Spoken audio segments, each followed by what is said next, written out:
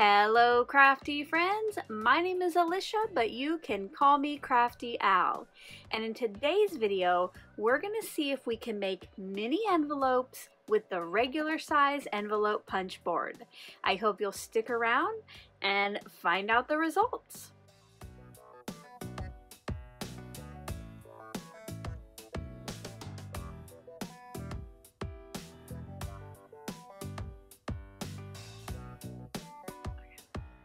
After I introduced the latest SheetLoad of Cards January 2023 and showed you my first set where I made a mini envelope to go on the front of my cards, I had a lot of you inquire about making this size envelope if you only had the regular size punch board and not the mini envelope punch board that I used in the process video.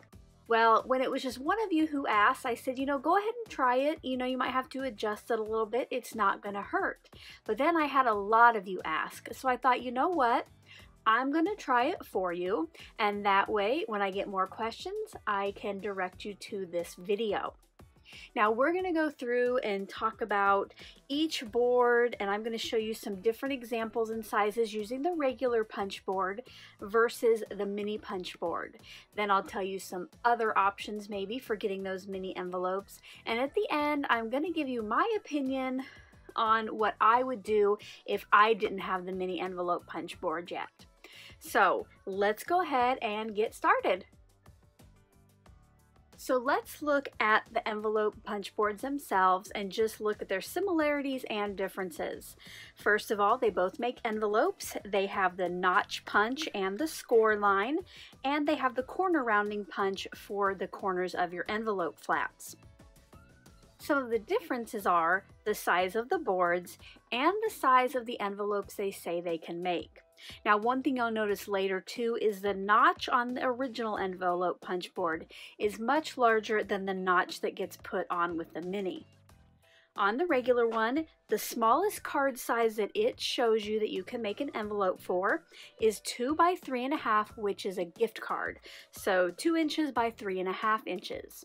On the mini envelope punch board, it tells you how to make a 1 by 1 inch envelope. And then this one only goes up to a 4-inch square envelope.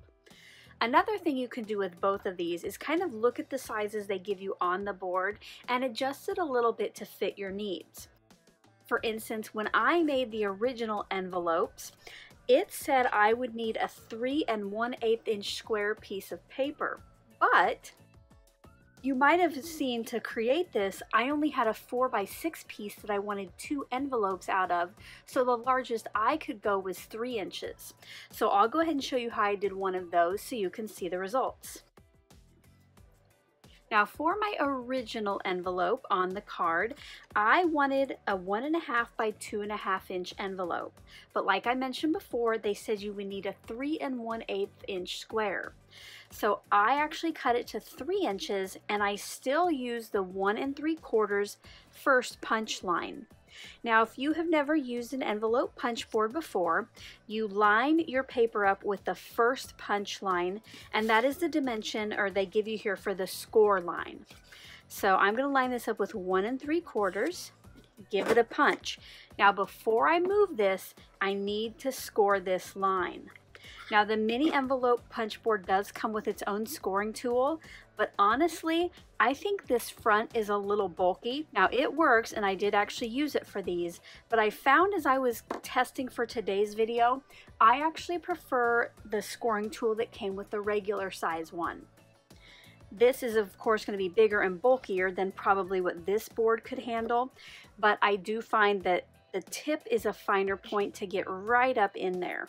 So I accidentally did pull this away, but it's a quick fix. I just press down on the punch and just put my paper in there until it doesn't move anymore. And now I know too, I'm at the 1 3/4. So I'm going to score this line, and I usually do it, about 3 times. Now, for your next punch, you have to rotate it. But you do not line it up with that 1 3/4 again. Instead, you line up the score line that you just made with this little notch right here. When that's lined up, you punch it again and you rescore it. And then you rotate, line up the score, and you keep doing that until all 4 sides have a punch or a notch and a score in them, just like that. Then the back of the punch, if you put your corners in there, it is going to round those for you. Now before I fold this into the envelope, we are going to pull in the regular envelope punch board and use these exact same dimensions so we can look at the difference. Once again, I have a 3-inch square, just like with the first one, and I will be making that first punch at 1 3/4 inches. Now I am going to use different pattern papers so you can tell which I use with the regular envelope punch board and which I use with the mini. So we're going to start here and line it up with the 1 3/4. Punch, score, rotate to line that up, and just keep doing that until all 4 sides are done.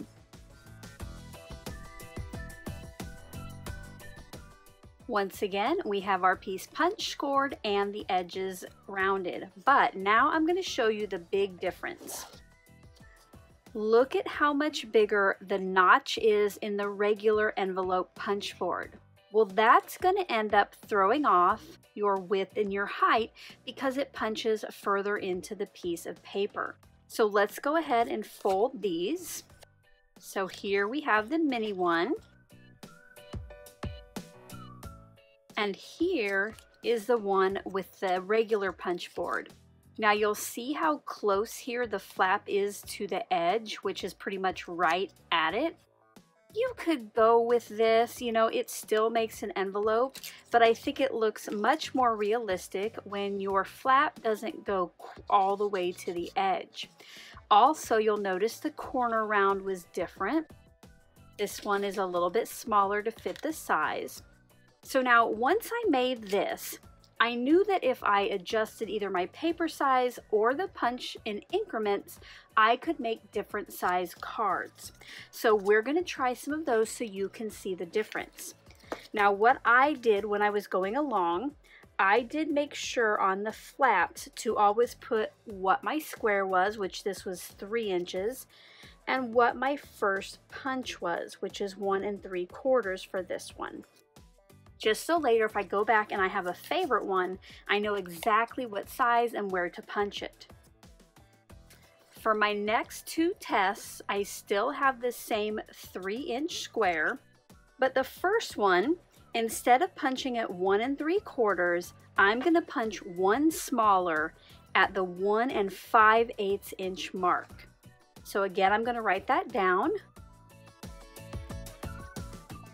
And let's see how this one works out.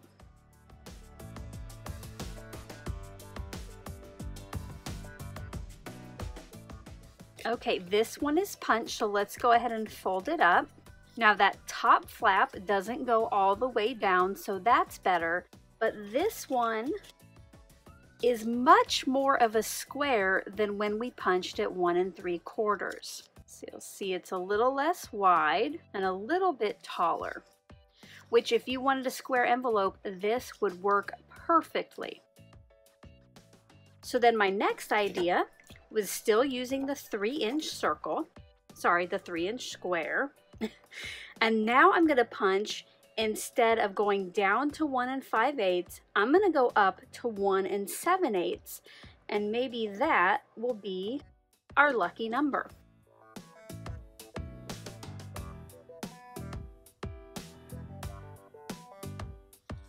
As you fold in the sides, it's looking pretty good, but look what happens when you fold up the bottom.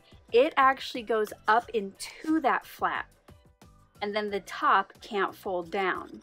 Now you could definitely cut this off if you wanted and have more of like a straight or a flat flap, and do the same on the other side.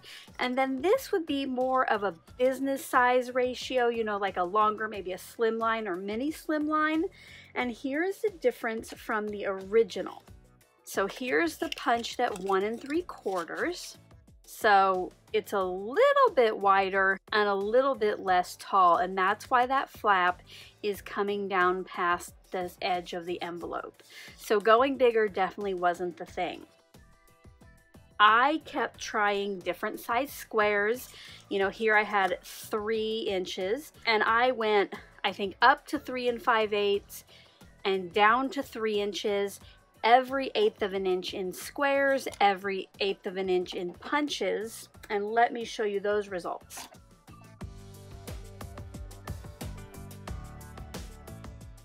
So here are the results of all of my different tests.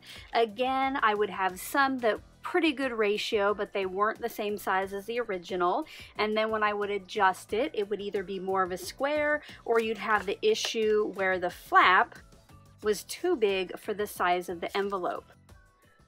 So I decided, instead of just keep trying numbers on my own, I would get out my iPhone, which I have an envelope punch board app.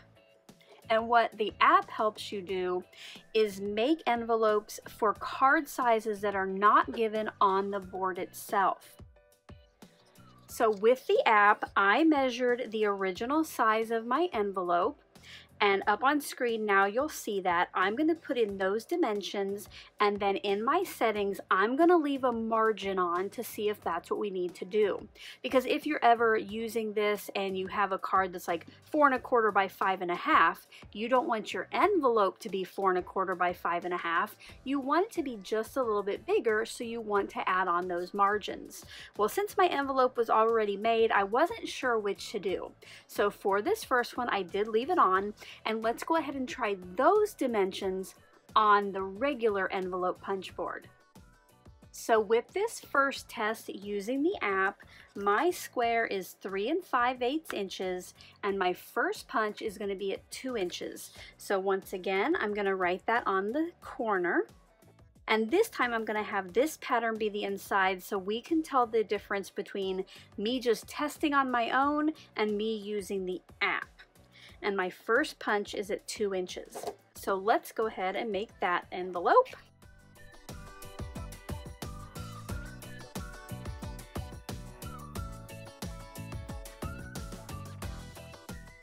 Now this did work, the flaps look good, and it's a little bit more of a square than I would like, but if you do like this size for your card, go ahead and use it. Here is the original, so you'll see it's quite a bit bigger. Even though we put in these dimensions, it did have that extra margin added on. So let's try that app again, and instead of having the margin, we will just stick with the size, this size without a margin.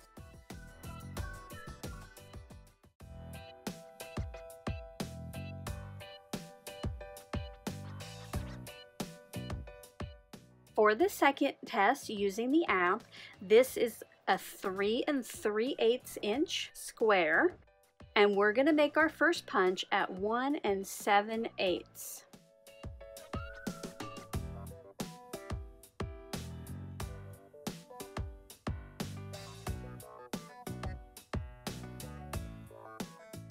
This one is still a little bit taller, but I would say the proportions are a little bit closer to what I would think an envelope would be when you're going for like an A2 proportion. So here you'll see those two side by side. Again, mine is still smaller, but I think you could make it work with this one right here, which again is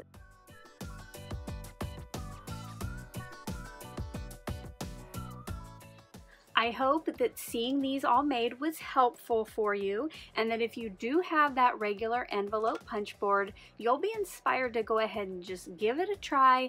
Either use the dimensions that I gave you for what I think looks the best, or play around with the sizes and that first punch and find one that you like better. Now, if you don't have any punch boards, I know that they make punches, like I have a punch that makes an envelope. I think it is smaller than this, but it's still an adorable little envelope. And more I am seeing mini envelope dies. Now I did do a quick search before I started this video, and you can find dies from anywhere about $5 up until $25. And those dies only make one size envelope. Right now on Amazon, you can get the mini envelope punch board for about $16. Now that will fluctuate some depending on how popular they are. I also did see while I was searching for the mini envelope punch board, I think scrapbook.com has it, and so does Joann. And if your Joann's has these in store, I think this week they are on sale. I think you can get it for a little over $10. So you might want to check your local Joann. I think if you go to their website, you can tell if you have any in your store, but I know that they are not available for shipping. So $10 is an even better deal. And honestly, for myself, if I thought mini envelopes was something I was going to make a lot of, I would go ahead and invest in this one because you can make tons of sizes and it's like $10 or $15. Now some of you have already used my Amazon link and grabbed your own mini envelope punch board. Thank you so much for using those links. They never cost you anything extra, but they give me just a little portion of the sale and then I can keep crafting here on YouTube. I do have some links in the description box below. I will go ahead and I think add the scrapbook.com link, which I am an affiliate, and I'll add the Joann link, which I am not, but I think that $10 is a great deal. So I want you to use or get the best deal that you can. But you know what? If you are on a no buy or a low buy or don't want to purchase another tool, use that regular punch board. I know many of you already have it, so you know, like I always say, use what you have. You don't always have to go out and buy something new to create what you see others creating online. Think about what you have in your own stash that you could make do with. I even know that there are ways where you can cut your own envelopes or make your own envelopes that you don't even need any kind of special tools. I do think you have to do some scoring and then a little cutting with scissors, but you could even try to make your own that way. Why don't you let me know in the comment section below if you have either of these punch boards or if you have some dies and maybe what your favorite one is with a good size. And I hope you enjoyed this little demonstration to see if this would work. And until my next video, I hope you're all having a crafty day. Bye-bye. Thank you so much for taking the time to watch all the way to the end of the video. I hope now you'll consider clicking on one of the videos or playlists I have linked above. And if you are interested in any of the products or tools I used in today's video, I do have some links in the description box below.